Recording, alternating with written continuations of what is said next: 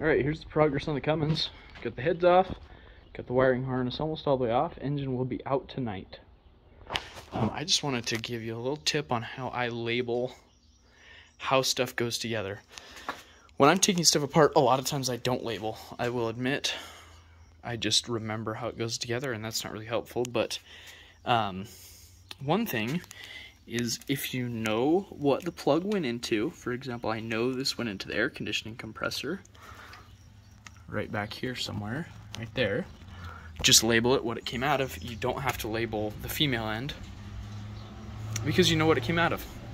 However, sometimes you're going to have things like this right here that you don't know what they are, really. This is part of the aftermarket system. So just give it a unique label. Harness 1. Brief description of what it is, where it came from, and a unique label. Harness 1. So both of those match, and I know they go back together. Right here I have harness 2. And this is going to be labeled harness 2. I've got the roll of tape ready to go. So that's how I keep track of my stuff. Works well for me.